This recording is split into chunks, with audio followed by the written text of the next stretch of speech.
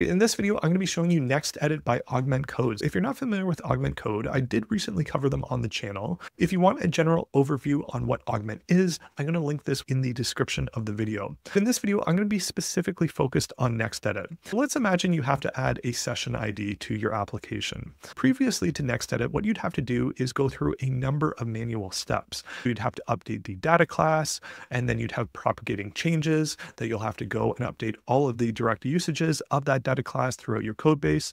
This includes modifying function calls, adjusting method signatures, updating any place when the data class is instantiated or manipulated, and updating related components. We all know the experience of something like this, where just one small change, it can be quite daunting for going through and having to update all of the different files that are associated with that change. It goes without saying that, especially in large applications, this can be a very time-consuming task. You might be thinking, okay, this is similar to something like Cursor Tab or GitHub Copilot's Next Edit suggestion, but where Next Edit is different within, this relies on a specially trained model that draws from your recent editing history to offer relevant suggestions. Even in large files across multiple files, by contrast, other tools often require manual positioning of the cursor to trigger edits, whereas Next Edit allows you with your key binding to go through those changes easily, even across files. In this video, I'm going to show you Augment within VS Code. You can go and search the extension marketplace within VS Code for Augment, install it, and you'll be off to the races. One of the key features within Augment is you're going to be able to have this natural language pane on the right-hand side or the left-hand side, wherever you put it.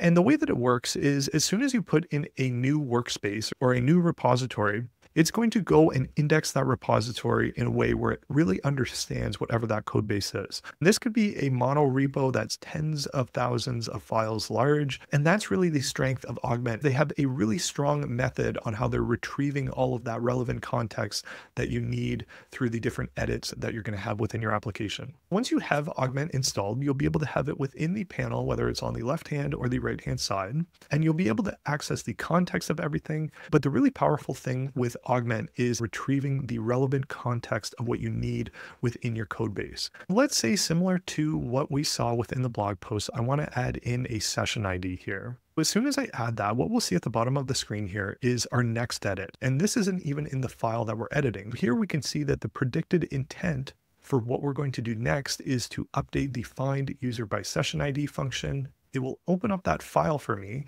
and it will have that proposed change. I can command semicolon and accept it, and it will just continue to go through, and you can just step by step command semicolon and go through your code base and see all of the different proposed solutions that it has for whatever you're updating. You can see in just a number of seconds, it was able to traverse the different pieces of my code base with suggestions on where I potentially want to update that. This is going to be one of those use cases where it's definitely going to be specific to whatever your application is. Now, just a couple things to note with this as well. You can also force the next edit suggestions on the file. What you'll be able to do is within the different files, you can click to enable that. Just to demonstrate again, let's say within the task, for instance, we have a deleted at time, where we want to track when an item has been deleted. Similar to the session ID, it will have suggestions for us as we go through and update our code base. The other great thing, Augment can be really great, especially if you're onboarding onto a project or just trying to understand a repo, or you joined a new company and you're really trying to get a sense on how to get started. It will have a really deep and rich understanding on even very large repositories. The other thing that you can do within here is, let's say I want to remove the session ID just for demonstration's sake. What Augment will do is it will go through with the request that you have our entire code base, and it will give you all of the different suggestions on where you need to update. Additionally, what I wanted to show you is the AI research behind Next Edit, because it is pretty interesting. So one of the key aspects of Next Edit is it goes beyond where your cursor is and where you're currently selected within the file. You could be anywhere in that file and it will still give you that next edit suggestion on where it thinks your next intent is within the code base. By having that deep contextual awareness of your code base, it will be able to pick up on the different patterns and files and all of those relevant pieces. When you make one edit in one file, that could ripple throughout your code base.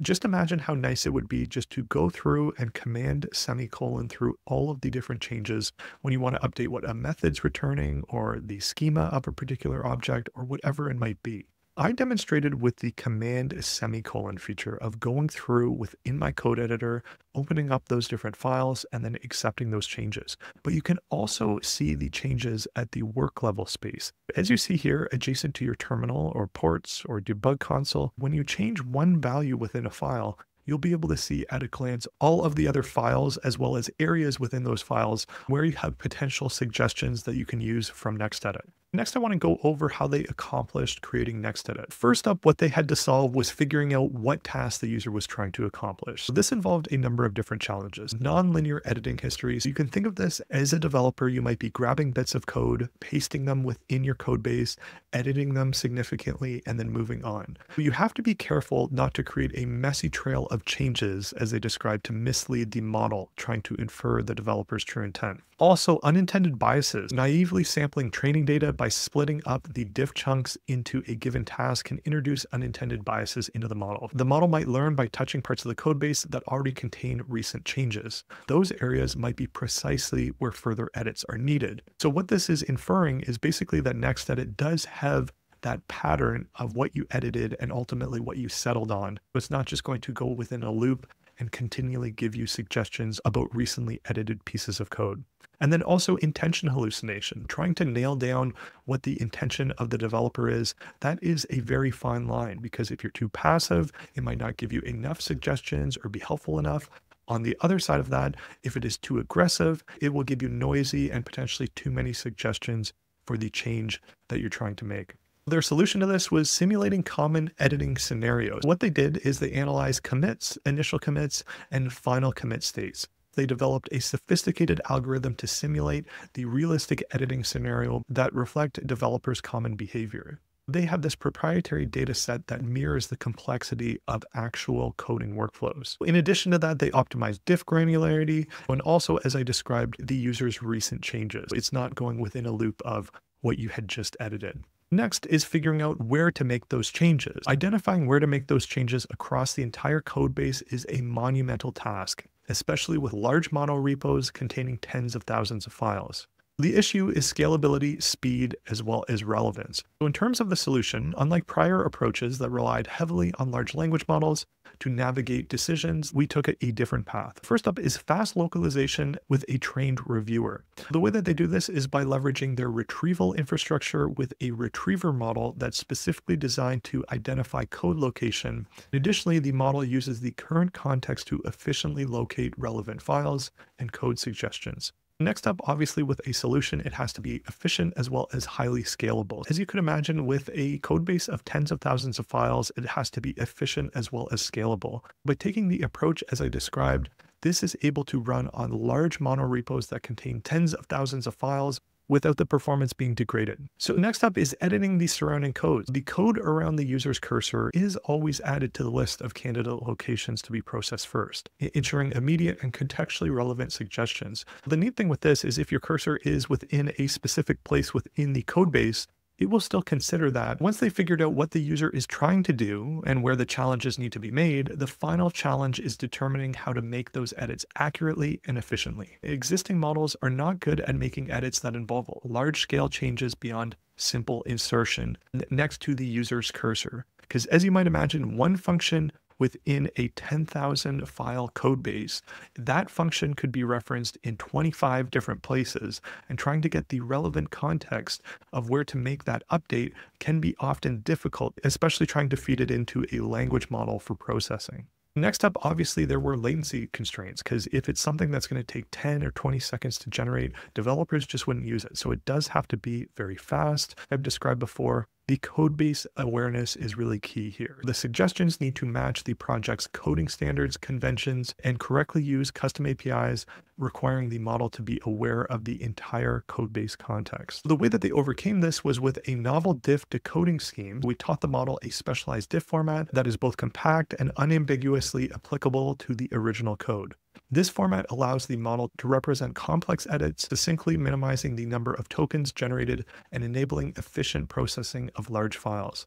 This reduces the latency from several seconds to hundreds of milliseconds. Finally, we leveraged our powerful retrieval augmented generation infrastructure previously used in our completion and chat feature to adding codebase specific context to NextEdit. By retrieving relevant pieces of the codebase, the model can make suggestions that align with project specific coding standards and correctly interact with custom APIs. This ensures that the edits are not only aligned with what the user is trying to accomplish, but also consistent with existing APIs and coding patterns, resulting in suggestions that are both accurate and cohesive with the codebase. Well, in terms of what's next, they're working on scaling up NextEdit to handle larger scale changes, from enhancing the model's ability to understand broader context and dependencies to supporting bulk edits across many files simultaneously.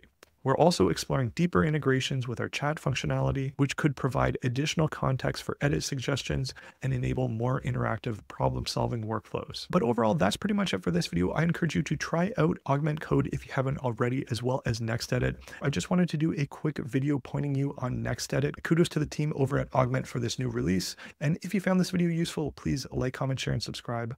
Otherwise, until the next one.